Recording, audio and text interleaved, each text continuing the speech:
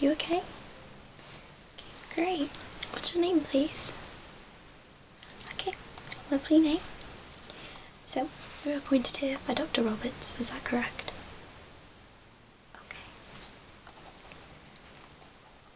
Okay, so the details seem to match. And if I'm right, you're here for the confidence session, is that okay? Okay, excellent. So if you'd just like to take a seat, then we can take a briefing, okay?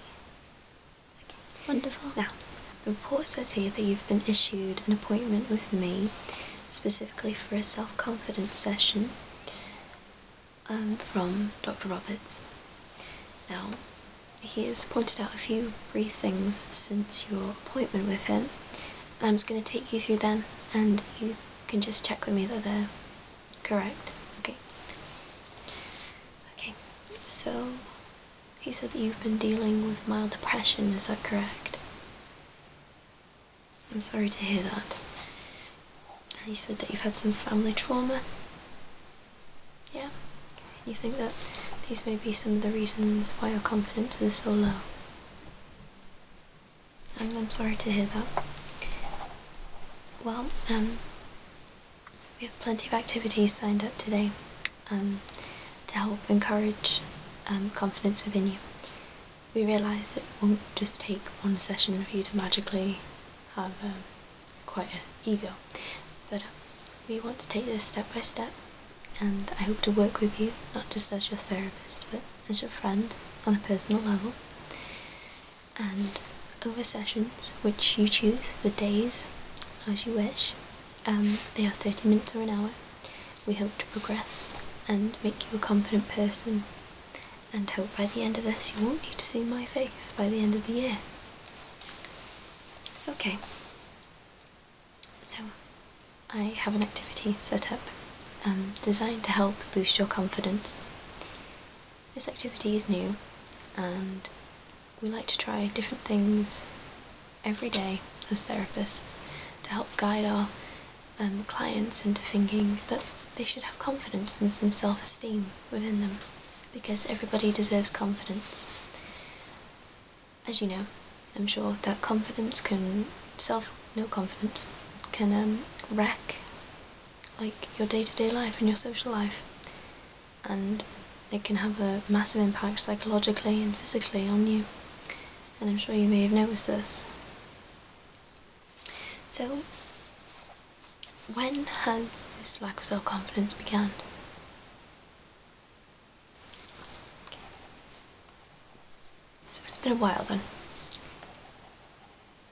Okay, so have you had a diagnosis of social anxiety, agoraphobia?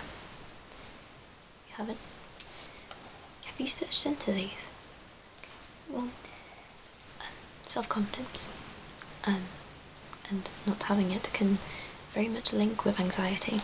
It's extremely common to have anxiety, just it can be misdiagnosed, so I could issue you an appointment with a specialist in the area, and they can help you if you may have an anxiety problem. It's extremely common, and it can be easily treatable, just like with the confidence sessions, so we can try and check it out, and there are plenty of tests to do.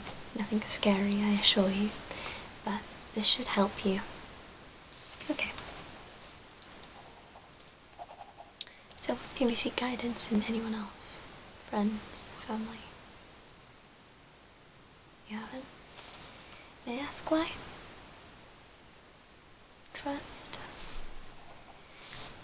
Well, there are several factors that play a part in confidence, and I think trust is one of them. So, we're going to be working on that today as well. Okay, so, okay, that's the report analysed. So, today I'm going to be starting the activity with you, and don't worry, it's nothing frightening. So, I have a set of cards, and you won't see the word until you choose the card, and they each play a significant part in increasing confidence. So, I'd like you just to tell me when to stop, I'm going to focus on this word and how it may help you love yourself as a person. So you just tell me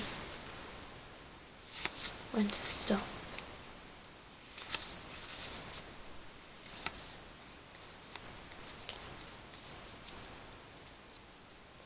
So, the word you've chosen, which plays a significant role in being confident, is bravery. Bravery is something very difficult to achieve. We're all humans, we understand this. But how do you feel? How do you see yourself? Do you see yourself as brave? No? Do you not like to try out different things? You don't? So how do you think others see you? Do you think they see you as brave? You don't know? Okay, well, that's fine, it's okay. It's difficult to judge your own mentality towards things. It's very important sometimes that we take a plunge and we be brave. Sometimes we need that sense of adrenaline to conquer something, otherwise if we hold ourselves back from things, how will we truly know if we could have done it or not? And with regrets in life, you begin to grow up, realising that all these mistakes you've done in the past, and sometimes you wish that you had done them. So being brave sometimes can allow you to have a new sense of being and a sense of accomplishment. For example, in competition, even when it comes to a sport or even a game on a console. So, something I'd like to recommend for you is, do you do any sport activities? Do some running? Okay, well, if you feel able, then there are several sporting activities in your local area at the leisure centre which help people to come together and interact with their social skills. Exercise and joining in with sporting activities, whether by yourself or with others, especially competitively, help produce endorphins in the body, which can make you extremely happy. And we all know happiness is a main part in confidence. As you'll notice with our session, there are a lot of different things which will help gain your confidence within yourself. And so, I would like to assign to you that you could possibly take up a sporting activity. If you don't feel comfortable in doing this, may I suggest something maybe possibly more creative? Gaming can also increase competitiveness, healthily, and social skills. They help work in a team in some games, and if you don't feel confident enough to meet people just yet, there's always friend groups online, like chat rooms.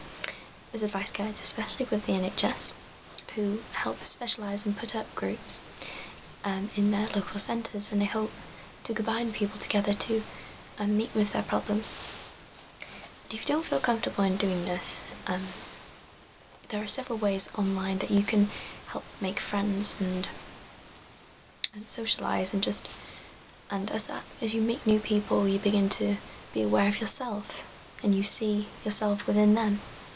So that is bravery done, I think. So we have a few more words. So if you'd just like to tell me when to stop.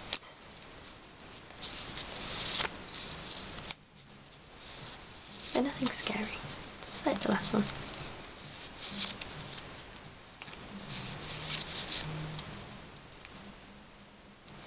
Okay, so this word you've chosen is love. And love plays a very important part in our happiness. Everyone should feel loved and give out love to everyone around them, whether it is in some mild form or in an extreme form.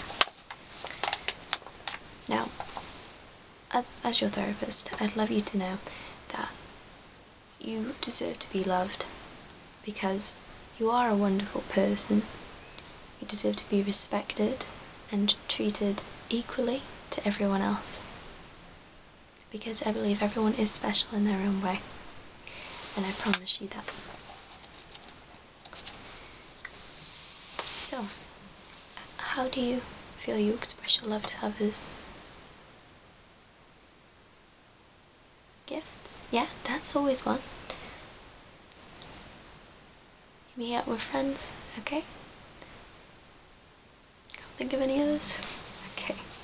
Well, how do you think your friends express their love to you? They come over when you need them?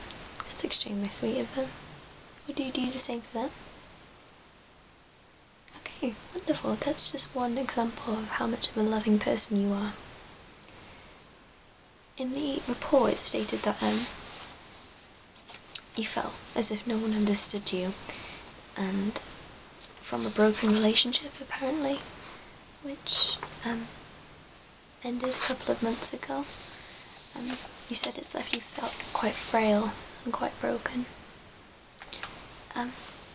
Heartbreak can do that to you, I'm afraid. It can lower your self-esteem and you begin to lose your identity. But with the help of your friends and your family, and feeling loved, we can hope to move on from that.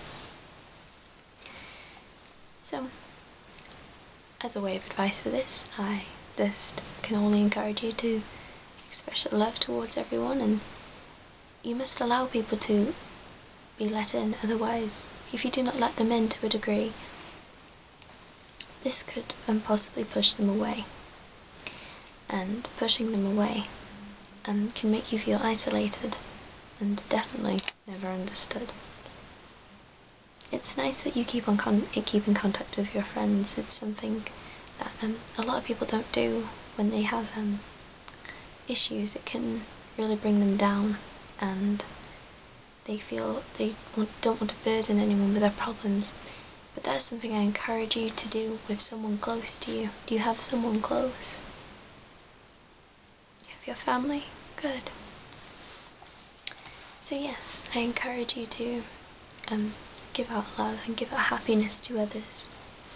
And I want you to realise that you are loved by those around you and by those who you will meet in the future. Love also plays a very important line with hope, and always give yourself hope on that there are possibilities for anything. Okay? So, we'd like to do just a few more today, and then we can do the rest of them in the next session if you wish.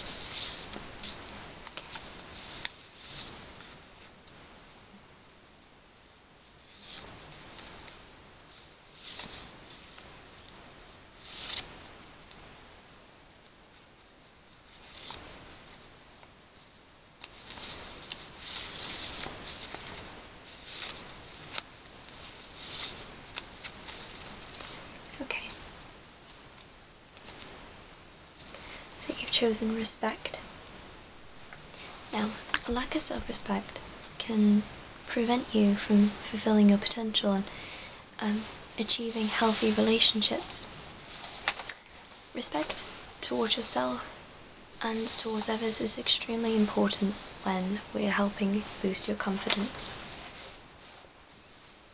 We must learn to respect others, and we must learn to respect ourselves. Now, there are several ways that you can judge yourself if you are respectful or not, and these can help easily prove if you are or not. So, when was the last time you think you called someone ugly or a harmful word in any way? You don't remember. That's a good thing. It's really a good thing.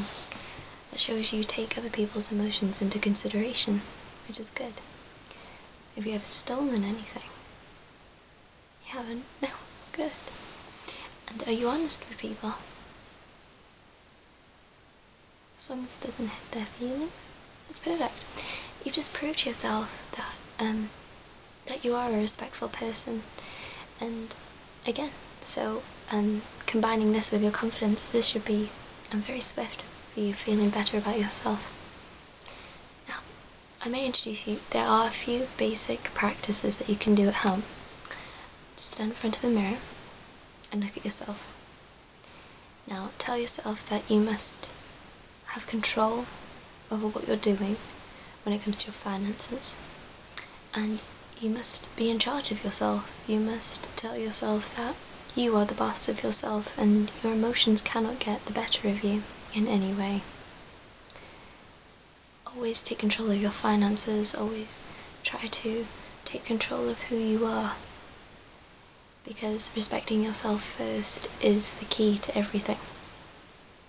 And like we did with love and bravery, showing that you are brave within yourself and showing you have love for yourself and being surrounded by those who think that you have that, and you're all set to become a person who I think you are. So, I think that's our words complete for today. Now, would you like to book another session? You would? Good. Okay, so how does next Wednesday sound? Yeah, good. Now, as some basic feedback, I'd just like to know, are the activities that I did with you today, do you feel comfortable with them? You do? Good. Like I said at the beginning, it's something fairly new, so I didn't want you to be uneased by it. Because, as your therapist, I want you to be able to confide in me and trust me.